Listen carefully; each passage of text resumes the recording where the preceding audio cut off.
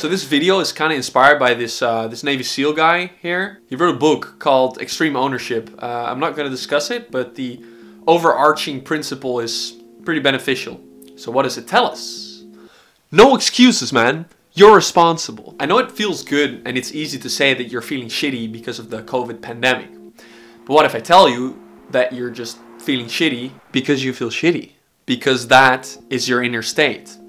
All this pandemic did was get rid of the distractions that kept you from feeling shitty. Like, it just took away the soft blanket of constantly socializing, going to parties, doing drugs, drinking, going to the tennis club or your study group or whatever. Just because you cannot do all these things that you really liked, like you did before, doesn't mean you have an excuse to feel shitty now. So this gets us to the point I wanted to make. We'll get a little more positive now.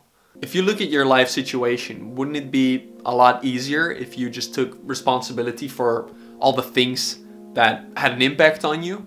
Wouldn't it be easier instead of waiting for lockdown to be over so you can hang out with your friends again to feel better? You would just make yourself feel better now.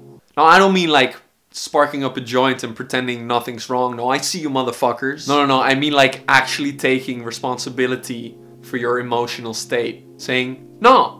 Fuck waiting. Fuck being dependent on uncontrollable factors. Alright, so I hope that kind of makes sense. I hope I convinced you. So if you look at things that aren't going as well as they could, problems pretty much, how about you just grab life by the fucking ball? How about you just take control?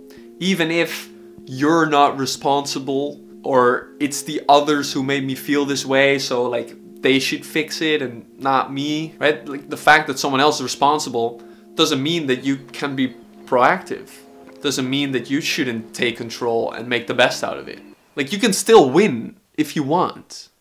You always have a choice. It might not just be in the same way that you expected it to be. It might be the complete opposite even, right? You might have to adapt a little bit. I know it might cost a lot of effort and it might take you a lot of time to better your situation, but you have to know that the option is there.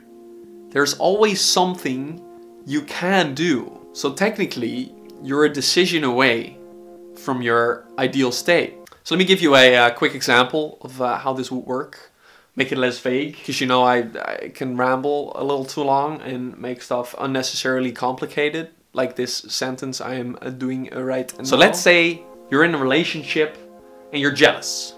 You're jealous because your partner keeps hanging out with people from the opposite sex. Now, does that mean you should attribute this jealousy, this insecurity, this haunting feeling inside to them? Does that sound like a good idea?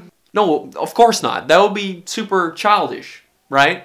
Even though at first glance that might be the feeling you have. You might be inclined to attribute all that to them. But no, in that scenario, you look at yourself. Why does my partner hanging out with the opposite sex make me feel insecure? Why do I actually feel this way? You know, what am I scared of? You shouldn't blame all this jealousy on the other person. No, you see the situation for what it is. You grow a pair and you take responsibility for your own feelings.